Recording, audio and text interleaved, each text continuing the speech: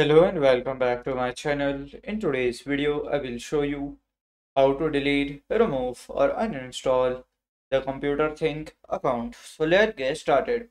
So to do that, you have to follow these easy steps.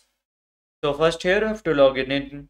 After logging in, click on this contact section. After then you can just call them and then you can say to delete and then you can process. So this is how to delete, remove or uninstall a computer think account. And if you find this video helpful, make sure you like, subscribe and share the video. Thank you for your watching.